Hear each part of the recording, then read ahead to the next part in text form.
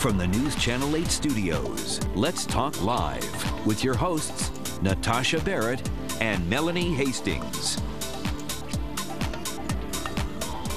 First Lady Michelle Obama was recently asked about the president's favorite snacks. So what's Mr. Obama's vice, you ask? It's chips and guacamole. And since today is President's Day, nutritionist Rebecca Scritchfield is here, and she's going to give us her insight on other favorite foods of the commanders-in-chief, not just President Obama, but we're going to go back to some other presidents as well. Hi, Rebecca. Hi, how are you Happy doing? President's Day. Happy Good President's to see you. Day. Yeah, you know, snacking is really important. It can actually help people bridge between their meals.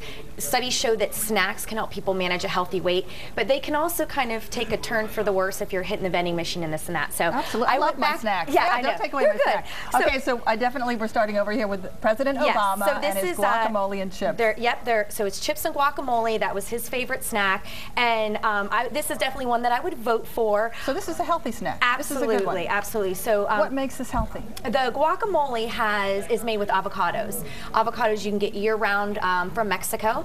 They have nearly 20 vitamins and minerals, good fats, mono, polyunsaturated fats, and actually reasonable calories. So one serving is 3 slices of avocado. It's about 50 calories. Not bad, and it's so creamy. It gives you that sensation that you're eating something fatty, right? Exactly, exactly. And people tend to be able to portion control that. Now it's the chips that may be the not so good side of this snack, right? Yeah, well, what you want to be careful with is the ingredients list. So everyone's going to have chips. You always want to remember portion control, but also the ingredients. So what kind of chips did you bring? Oh, so these are the Tostitos scoops, and I like the scoops because you can get, you know, nice, lots of healthy dips in there, but they also only have a few ingredients. So it's like corn oil, and salt. You know, you can name everything, you know what's in there. These are multi-grain, which is nice. You get some whole grain, and you know, you just watch your portions and what everything like that. What is a proper portion of chips and guacamole? You know, I like to tell people to use their hands as portions. So you grab a handful, have some chips and guacamole.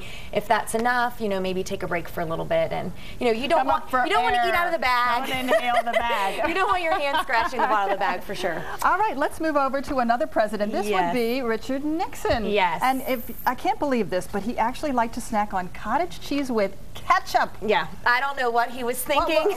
Who would like that? I don't know. I mean, the cottage cheese, yeah. Right, exactly. You know, I'm not really sure what he was going for. Maybe salty. Cottage cheese is salty, and that's the one potential drawback, but it is high in protein. And, you know, I would say that most people probably aren't going to crave a snack like that, but what you could do is add some fruit to it. So, you know, I just showed here some cottage cheese with some canned pineapple, and also canned peaches is another good one. But I do want to caution people that they do still can fruit in heavy syrup, so you want to look for it in its own juices. Very good point or there, some other juice. So pineapple usually comes in its own juice. Peaches usually come in peach or pear juice. Well, you could use fresh fruit. You could absolutely use fresh fruit. Berries would be good. Absolutely, absolutely. Now, the cottage cheese, you can get a fattier or a less fat form of it, right? You can get no fat. Yeah, yeah. And that would probably be...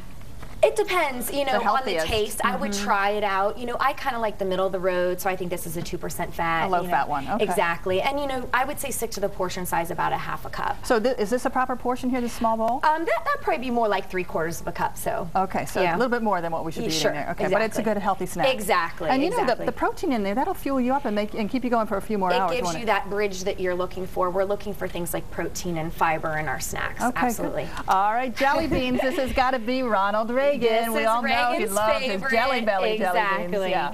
And you know, a nutritionist obviously isn't going to say, yeah, eat all the candy you want. So it goes back to the portion control. I love recommending people to use their hands. So if you were to reach in and grab a handful of jelly beans, you might get 10 or 15. We're talking about maybe 75 to 100 calories in that. But also, you know, when you think of what you're looking for at jelly beans, you're looking for something sweet. So I have to mention the whole idea of getting some dried fruit as a potential option there. Okay, so a good substitute for candy would be dried fruit. Exactly. Like this one is Sunsweet, and it's an antioxidant blend, so it's got blueberries and cranberries and cherries, some plums. But here again, you kind of have to watch the calories in dried fruit. The calories high, do count. You can't eat out of the container, you know, but grab a handful and munch on that. You're going to get some good natural sugar, good nutrition, vitamins and minerals that you don't get with jelly beans. So once in a while treat, you know, think of as a healthier alternative something like dried fruit, or these, I don't know if you've seen these dried plums, but they're individually wrapped. I love that. I haven't seen those. Oh, I love that. So it doesn't get all sticky on your, exactly, and they great. can go anywhere. Very good. And those are easy to pack for school kids too, absolutely. since they're all wrapped up. I love exactly. that. Glove box, have some in your gym bag, have some at the office. All right, let's move over to our next president, which would be George Bush Sr. This is going to be George Bush Sr. And he liked pork rinds. Pork rinds. Which I, you know, can honestly say I've never had a pork rind. All right, you're going to try one then. Oh, pressure. Right, go for it. Tell us Do you what know you what think. This is? It's pork fat, maybe? It's the skin of and a it's pig. like deep fried, maybe? It's deep fried pig skin, so forgive me if I just take a teeny little bite. What do you think?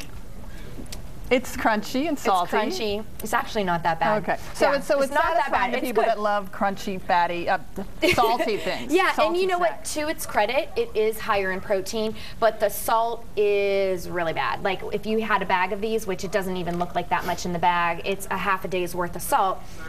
It is higher in protein, but what I would recommend to people, if you like crunchy and salty, you can do better. Okay. So over here, Frito scoops, you would be surprised at how salt they have. They have 1/4 the salt of the pork rinds, about half as of pretzels, which is what you think of as your healthier chips. So again, with a handful, pair with a healthy dip like a salsa, and of course veggies are naturally crunchy. So if you're looking for salty crunchy, you can do some alternatives to get a lot better nutrition, and maybe if you love your pork rinds, 1 to 2 handfuls once in a while. Just a little bit. I guess that goes for any foods. You can eat any food, a little of it every now and then. Right. You don't want to rip people from their vices, but it is a good opportunity. Again, if you're talking about having daily snacks, absolutely. Look for healthier alternatives and then save the sort of less healthy stuff for once in a while. Lots of great choices. Thanks for sharing the president's favorite snacks with us. Who knew? Oh. Rebecca Scritchfield. All right, don't go away. Lots more Let's Talk Live coming up right after this quick break, including brothers Nat and Alex Wolf. They're in town. They've got a show coming up at Gem and Java.